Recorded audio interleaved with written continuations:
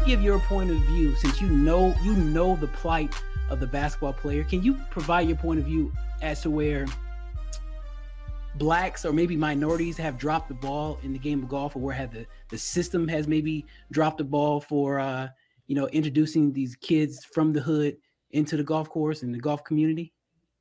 Well, that's the fascinating point about golf when you think about the Tiger effect. Tiger and I are the same age. We come into professional sports at the same time. Mm-hmm. And as I look back on the growth of basketball, all the people that I've had an impact on, not only just in basketball, you're talking about across the sports. Now, like I did a few Zoom calls with a couple different football teams this year. Mm. It's fascinating talking to the different NFL teams, because a lot of these guys that you're talking to, they were kids watching me play.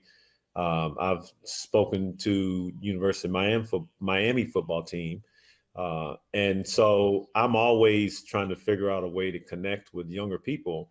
And that connectivity is what grows the game and what allows people to take some information from you and then grow and learn and say, okay, if I see you and I understand how tall you are, and then I get a little pointer here and there from you, that's all I need. And that's the disappointing thing with golf, with Tiger, is there's only, I would say, 2 black golfers on tour now, other than Tiger.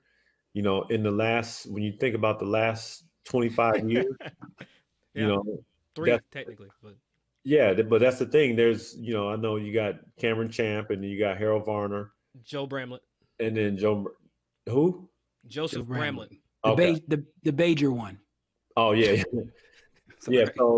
So, but you're talking about more black and brown people that you see on tour, and I think Tiger does a great job with his foundation, and this is not an indictment on him as much as just the tour in general. Just making sure that they have access. And I think everything we went through with over this last couple of months with George Floyd and Breonna Taylor being unnecessarily killed, and James Blake being shot, the list goes on.